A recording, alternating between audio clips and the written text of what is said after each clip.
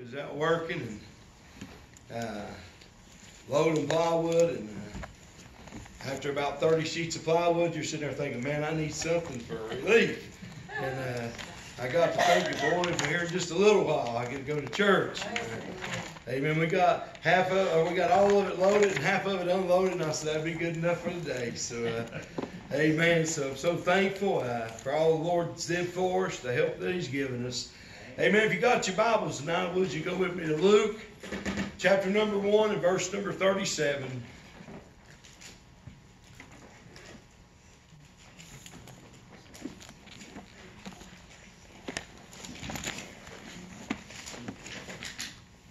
Amen. Luke chapter number 1, verse number 37. If you got it, you would stand with us if you're able. Very short verse here. It says, "For with God nothing shall be impossible." Read it one more time. "For with God nothing shall be impossible." Amen. Ain't that good? And amen. Y'all may be seated. I know it's not a big verse, but I was thinking about the exchange here with Mary and the angel.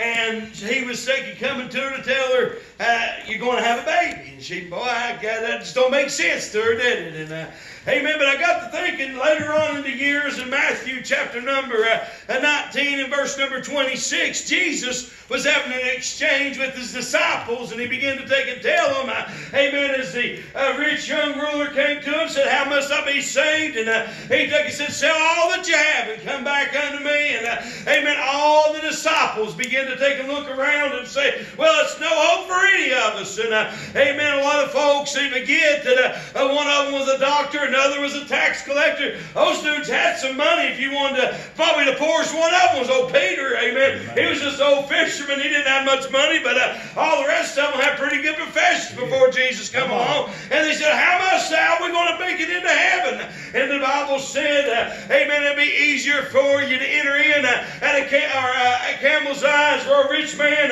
amen, to make it into the kingdom of God. And over in Israel, there's a gate called the Eye of a Needle. Now, a lot of folks don't know that, but when you get there, the people would have to get down and unload everything off their camel and put it on the ground and make that camel get out on its knees and lead it through that gate. And then on the other side of the gate, get it tied up, put all the stuff back on there again.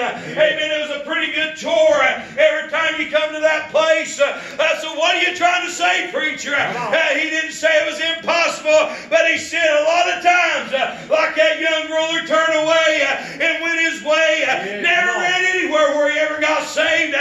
Friend, let me tell you, sometimes the world will look at us and say, "Man, they're nothing but paupers, but we're rich beyond measure." Amen. We got things that's greater than they can ever see. Eyes not told, ears not heard. Amen. That which lies in store for the children of God. Amen. Yes, glory to God. Amen. So Jesus had an exchange, and he said with his disciples, "With men this is impossible, but with God all things are possible." Yes, come on. Thought going all the way back into Genesis, and here's Sarah and Abraham having an exchange. She took and laughed and said, "It ain't no way, I'm an old woman. Amen, I can't have a baby." In the beginning of it, but Abraham looked at her and said, "Is anything too hard for the Lord?" Amen. Amen. An exchange every time somebody questions, somebody said, "I don't know that it's in my power that this can go forth." But every time, amen, they had to lay it at the charge of the Almighty God. Friend, I want you to know it is possible in this life that we live. Most everything that we would go for would be impossible for mankind. But I sure am glad and I'm serving a God that's looking at mine and your situation. The devil says it's impossible. The world says it's impossible. But God said, "Let me have a try at it." And 9 out of 10 times, if it'll be His will, it'll come forward. Amen. Yes, glory to God. The only way to avoid criticism is to do nothing, to say nothing, and to be nothing. Aristotle said that. It ain't no way to get around critics. It ain't no way for somebody not to look at you. Brother Vestal will say, well, I don't like this about you. Unless you just go into a cave or go somewhere and just hide and never show your face. Friend, let me tell you something. That's what the devil's telling us to do. And I know I'm laying a little bit of groundwork here. But Jeremiah 32:17. Oh Lord God, behold, thou hast made the heavens and the earth by the great power, and stretcheth out the arm. And there is nothing too hard for thee. Amen.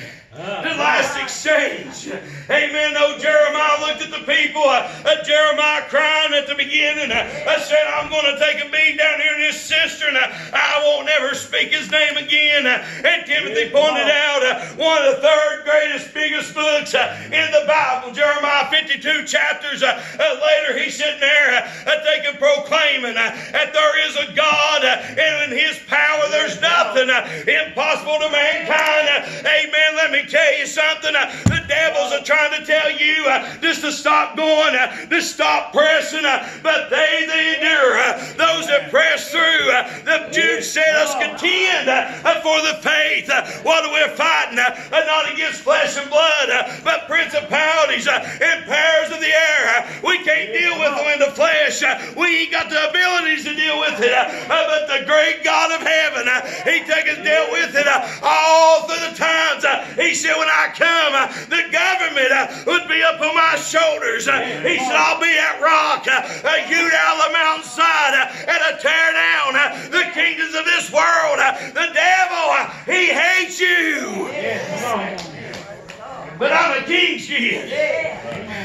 Have you ever seen anybody that wasn't jealous of somebody that's got everything? Amen. Amen. That's the reason the devil don't like me. Amen. I got everything at my disposal. My daddy, he owns the oil. My daddy, he owns the coal. Everything, amen, that we got, the world's got, and they're taking great pleasure in. And my father owns it. And my father has access to it 24/7. I'm telling you, the devil's just showing us a glimmer, a little bit of fool's gold, and saying, looky here, it shines, it's pretty, but it's going to take and draw dim. It's going to go dull. But what I've got, it'll go on for all eternity. Amen. I'm looking for a city that the builder and the maker is God. Amen. I'm telling you, I'm living in a beautiful world right now. Amen. Perfectly set aside by my daddy, my Father, which art in heaven. Amen. He said, hallowed be thy name. Hallelujah unto his name. Oh yes, I'm talking about when I go out and see the trees in full bloom, when I ride down the road and look at the blackberry patches and all the white blooms on them. When I see all that, I don't think of science. I don't think of the things that this world looks at, but I think, how is it that my God knew exactly when to set them, exactly when to put the strawberries on the plants, exactly when to put the blackberries on the bush. Amen. Ain't it something? He put it on exact times. Amen. When men and women can go out and put them up. Amen. And give them time in between. I'm talking about a God. Amen. That's doing everything in unison. And everything the devil does is in chaos. Amen. One writer said, he said, if everything's going smoothly, you're not going fast enough. Amen. But let me tell you something.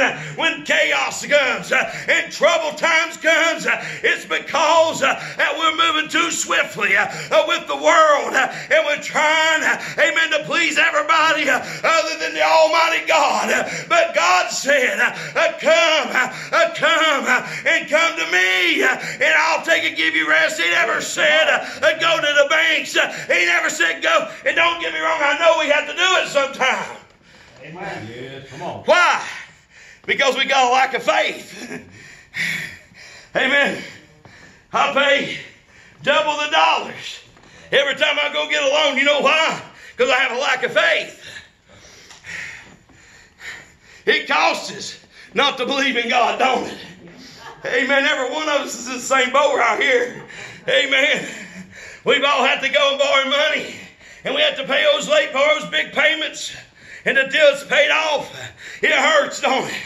I talked to a preacher this week. He said, I bought one new car in my whole life. He said, the first month I loved it. He said, the other 59, I hated that thing. He said, every time that payment rolled around, he said, I think, my goodness, I wish I'd bought me a jalopy. I wish I'd bought something I could have paid cash for and stuck a few dollars in here and a few dollars there. Amen. What are you trying to say, preacher? The devil's trying to do the same thing with our souls. He wants us getting hawk. He wants us getting debt with them. Amen. That way, when time comes to worship God, amen, we'll feel belittled. We'll feel like we're no use and we're of none account. Amen. But let me tell you something. We got to get out free jail card tonight. His name is Jesus. Amen. He come to break down the strongholds of this world. Amen. I'm tired of being in debt. I'm tired of being in hawk to the devil. Somebody said, preacher, you've been in hawk to the devil. Amen. Yes, I have. Amen. I've been so bound down. I've been so pressed to this or pressed to that. And I couldn't even go to the house of God and enjoy it. Amen. I done a job one time for a church and something went wrong in the job. And potentially it was going to cost me thousands of dollars. Amen. And I was sitting there at service worried to death. Amen. Wringing my hands. I did nothing wrong. Amen. I wasn't even there when the problem happened. But the people that owned the machine that I was using tore out a city main. And it was water going everywhere. And I thought I'd have to pay. Amen. Come on. Wrung my hands. Got a good job, making good money. And there I'm sitting there during church wringing my hands. So they're thinking, oh my goodness, how am I going to pay for that? I should have never let them stay over. I should have done it myself. Wringing my hands. You know what happens when you take and start doing favors for folks that ain't in the agreement? Bad things happen. Amen. So now I'm wringing my hands of worrying. And I never heard a thing about it. The next day the city came up there, put it back in, never said a word about it. What are you saying? I was in hawk that night. I was in over my head. And I was worried about what was coming tomorrow. I was worried about what was getting ready to happen to my banking account. And I missed everything that God had for me that Wednesday night. But friend, let me tell you something. We need to be free. Amen. From the things of this life. I know it's hard. Sometimes impossible to come to the house of God and to forget about what's going on out there. I'm in the flesh just like you are. And sometimes I come to church and I got everything other than church on my mind. Amen. So that's what I'm talking. We're in hawk to the devil. He knows what's going to get you. He knows what's going to tie up your mind and take the inventory of your mind and rob you of the blessings that God came. I believe every time we come to the house of God, God came by to bless the church. God came by to bless His people. And the devil has figured out a way to take it away. Amen. Come on. What's impossible for God? What's too hard for God? It ain't a thing too hard for Him. Amen.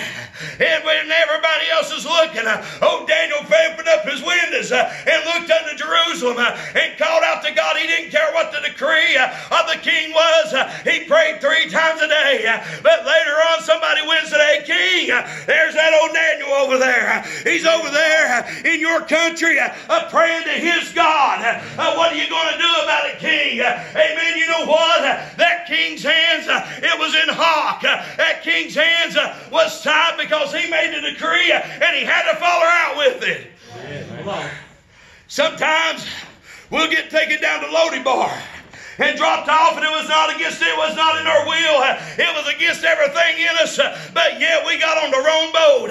We got on the wrong bus and got to the wrong city and dropped you off out there with a bunch of bums and a bunch of dogs and leave you out there in no man's land. And that's what the devil's trying to do. He's saying, get on board.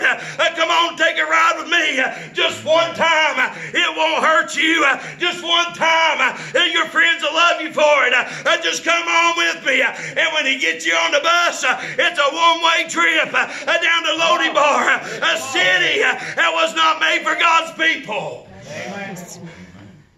That's the devil for you. But I'm glad he said, I'm going to take a trip in that good old gospel ship. I'm going far beyond the sky. He said, come on, get on board. Amen. If you're looking for fault, well, too much fault you find, you'll surely be left behind. He said, come on, get on board. Don't look for my faults. I won't look for yours. Let's just both get on the same boat. Let's get on that old ship of Zion. Amen. We're at the stern of the ship. There stands the captain. Who is that captain? Amen. He's the same one. If you're born again tonight, he's the same captain for me as he is you. And yours is mine. How are you saying? At the stern of that old ship stands my captain. His name's Jesus. He's that power of all powers. He's got strength. And at his spirit and at his name, the devils will flee. Yes. So I've been in bonds. I've been in chains. And the devil's laughing, saying something that little bound somebody like him up. His father. But look at him. Do you think he's a gazing stalking you? And he's put that ball out there laughing at you. Amen. I remember when I was a little old boy. Amen. When they can have a cartoon on, and it'll be a devil on one side and an angel on the other. And a big old Muriel right up in front of their head. And there's a show playing. On this side, the devil's showing him what's going to happen and how much fun that he would have. On the other side, though, the one in white said, oh, you better not do that. It's going to be trouble ahead. Amen. Most of the time, they made a play out of it and let them go with what the devil said. And that come out to be troublesome. It come out to be devastation to them. Amen. But guess what? Every now and then, they listen to what the little guy in the white said, and then turn from it, and then go home, and the old cat didn't get a whooping about the mama when it got home. What are you trying to say? If we'll listen to the one, amen, it's dressed in white, if we'll listen to that one that says, don't go down yonder, we won't get a whooping when we get out of the ways of God. God's a jealous God, and he loves his people. Friend, let me tell you something. Those that he loves, he chastens. And what I'm trying to tell you is the God of heaven, if he's a whooping on you tonight, it's because he loves you. Amen. But what? It's too hard.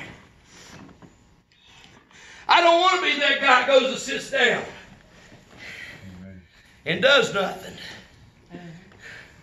Somebody comes by and says nothing. And if it comes to be a hindrance to the world, I'll go hide myself so I'll be nothing. I don't want to be that guy.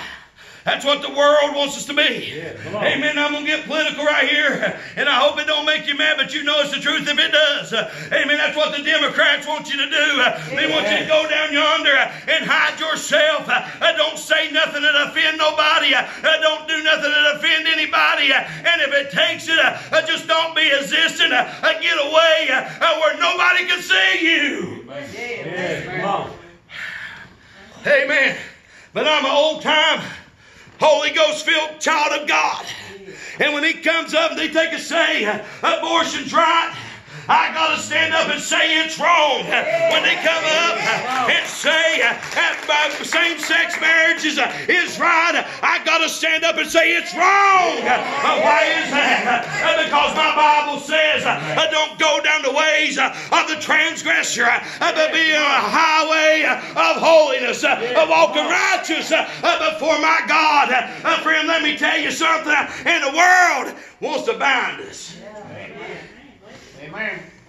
I guarantee you 99% of preachers is just like me. Every time they get ready to make a statement about things like that, the devil will fight on every time. Yes, come on. Why? Because everybody's got so politically correct. I'm not nasty and I'm not mean. I'm not mean to nobody. I'll try my best to love everybody. There's some people that's just not lovable. Come on. There's some folks that rather spit in your face as they look at you. There's just some folks that wants to press you down. And I believe it this way.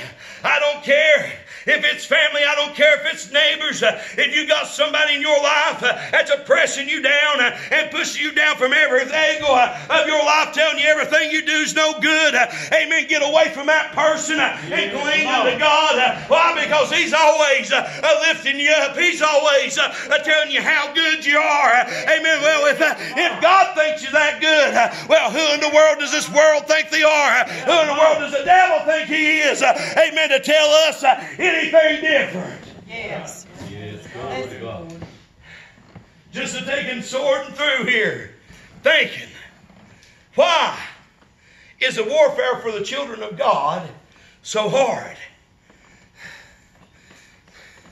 How many's ever looked and said, man, they got a boat, they got a Cadillac, they got a fine home, and they're sitting at the house while I'm going to church.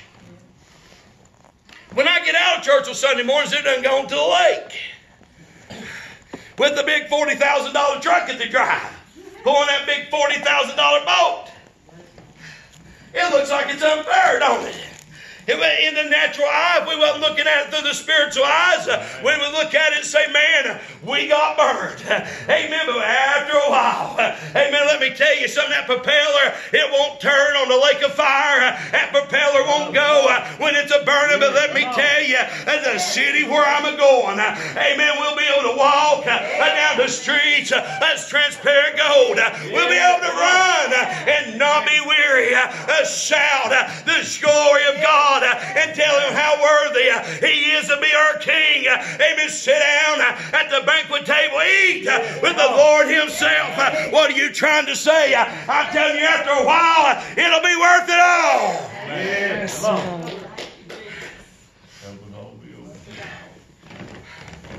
But I want you to know tonight that I got a God that's right here, right now. Yeah. Amen. Looking in a spyglass. I remember that old song talking about the old searchlight. Amen. As it goes through, amen, and it lands on you. Amen. I believe tonight that God's got a bullseye right on you. He's a looking bullseye straight at you and you and you. Why? Because if He's got His eye upon the sparrow, what do you think He's doing for you? Amen. Amen. Yes, Amen. Brother Aaron Sizemore said when he first got saved, before he'd take any kind of call, before he'd do anything, he said he was over in college at Virginia Tech. He said he and his brother would go out in the field behind the place, and they would pray every day, seek God, read their Bibles. And he said one day they got to looking, and he said all through the clouds, the sun rays was beaming through. And he said, just everywhere. And he said, directly out of a while, the clouds moved. The sun moved, something moved. And he said, man, ain't that something? Look how pretty. He said, that's just not pretty, but that's searchlights. God sent them out looking for somebody to take and work for Him. And he said about that time, when the clouds moved, at those rays landed straight on him and his brother, he said, we shouted, we run, we cried, we done everything possible because we've been praying, God, if you'll show us in the clear light, amen, that you're called me to teach Sunday school, I won't wait any longer. I'll go forth and I'll teach the Word of God. And he said that night, the old searchlights fell on him, and he knew it was God's answer unto his prayers. Friend, let me tell you something. I've been out yonder at the airport, and you'll see a big old light going around the sky. What's it doing? It's letting the planes know right here's the airport. It's sending out a searchlight. Amen. Let me tell you, you ain't went too far, and you ain't got too many things going on. And God can't send out a searchlight and put it right on you and bless you right where you are. Praise the Lord. God wants to bless His people. Well, what's the qualifications for it? Blessed are the peacemakers. Amen. Go to the Beatitudes in the book of the 5th chapter. Amen. Of the book of Matthew. And it'll tell you what the blessings are. What He will do to bless you. But He didn't stop right yonder. All through the book, from Genesis to Revelations, He said, if you'll keep my commandments, He said, I'll be your God. Amen. He said, if you keep my commandments, that ye also love me. All through the Bible, He just said, just simply do as I say. I can remember as a young boy, amen, when I wanted to do something and I knew Mom and Dad wouldn't like. For a few days, Dave, I done everything that they did like. I mean, everything under the sun, they liked, I did it. The yard was mowed just right. The garden was hoed just right. And after a day or two, I knew my dad would come by and say, boy, you done a good job. What can I do for you? And right there, that's where I threw that ball, and I knew he wouldn't like it. But if I was going to get it, that was the time. And I said, I want this, Dad. And I can remember one time he said, I will never do that. He said, well, is there anything else I can do? I said, no, I want that one thing from you, Dad. I said, Dad, you always told me not to never do anything behind your back. I said, I've been man enough. I said, I'm 16 years old. I'm man enough. I come and told you what I wanted. I said, I didn't do it behind your back. But I done everything right up to that point. Why did I do that? Because I knew my request would be heard a little bit more deeply. Because I've been an obedient son. Sometimes we just got to do what He asked. And there wasn't a whole lot of choices in it. Because if you didn't do what He asked, now you could do a half job and get by with it. But if you didn't do what He asked, there was other consequences. You had to pay another price. So, it's the same way. He said, do what I ask. That's not too hard, is it? Nope. Just do what I ask. Amen. It will be all that He requires of you. Amen. Now, let me tell you, if it's against His covenant, He will never give in. If it's against His statutes, He will never give in. But now, if it's something that's within Him, He may just say yes. Let me interject this here. I was talking about a boat a minute ago. I don't want nobody to think. And I said, if you've got a boat, you're going to hell. But the Lord, I begged Him for one. Did I ever tell y'all a story? I begged God for a boat when my kids was young. I said, Lord, I'd never go out on a Saturday or Sunday. I'll go to church. And the Lord said no. I didn't like it. I went back and asked Him again. He said no. Amen. I said, Lord, why? I was a brat, wasn't I? He never told me until the first time my son stood up to preach. He said, I did not want his eyes filled with all that he would have seen. And that's why I told you no. I wanted to run around that church 500 times and praise the Lord for telling me no. I didn't know the big picture of what tomorrow held. But He does. Sometimes it's not sin just because He tells you no. See, a lot of folks, now they'll get told no and they'll go preach everywhere in the country. You can't have it. I can't have it, and He's not a respecter of persons. You're right, and if you probably prayed right, He may have told you no too, but He may not have. You may could have handled it. Yes, Lord. What are you saying, preacher? I'm saying if you got it and I don't, and the Lord says I can't have it, God bless you, go on with it. Amen. But don't judge me because God said I can't have it. And say, boy, he's holier than thou. That's what happens. It ain't got nothing to do with you, and I ain't got nothing to do with it. Yours ain't got nothing to do with me, and mine ain't got nothing to do with yours. Come on.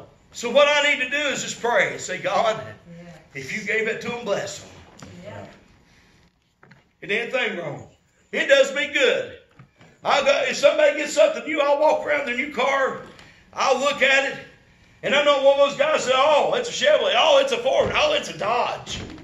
I'm not one of those guys. If somebody gets something new, I'll walk around and I'll look at all the gadgets. Say, boy, that's all right. Yeah. And I'll try to brag on what God gave them.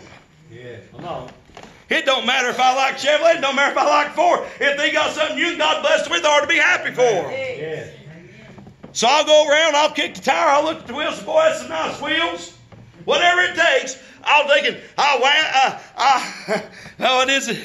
Razzle and dazzle. I walk through here and say, man, that looks good. Amen. You look good driving that. Now, if they ask me, would you like to have one? Probably not. But I found in my life I've never been picky. If anybody wants to give me a car, I'll take it. Know what I'm saying? I ain't too good. Give me a 1950. Well, definitely give me a 1950. I'll take it. What are you trying to say? We ought to be happy. Yeah. When our brothers rejoicing, we ought to rejoice with them. Amen. When our brothers and sisters are mourning, we ought to mourn with them. We ought to be on the mountain with them. We ought to be in the valley with them. Yes. When they need prayer, we ought to pray. And when they need us to rejoice and shout, we ought to shout and rejoice. Amen. Yeah, come on. I'm not just up here just blowing the wind. I'm telling you tonight, when we take and get grateful for everything. I was telling Timothy today, I can remember the old timers, Dave, and you probably remember them. We were right by a house and said, boy, I like to have that. I told Timothy, I said, but I remember the old timers. They wouldn't say that. They would drive by a house and say, now, that's ours. I would like to have one similar to that. They would never say, I like to have that house, because they didn't want to take anybody to think they was lusting or wanting their brother's house. Yeah. So they would say, I like to have one similar to that. I like to have one something like that. And one day maybe God will bless me with one just like that. Yeah. But they would never say, I want that one. But now it don't bother us. I mean, how many times, I done it. I told Tim, I said, it's so easy. I was raised not to do that. But boy, I'll see something pretty. I said, boy, I like to have that. It just comes easy, don't it? Yep. So what are you trying to say, preacher? Every time we're bound, it ain't because we took and committed adultery and all these other big things. No. Sometimes we're just a little bit jealous. Sometimes we're a little bit too prideful. Yes. Had a preacher friend come to a close with this right here. Had a preacher friend, his son got the nicest truck of anybody's truck. Every one of his friends, their truck did not compare to his. His daddy called him into the house one day and said, you're prideful with that truck. He said, I'm going to fix you.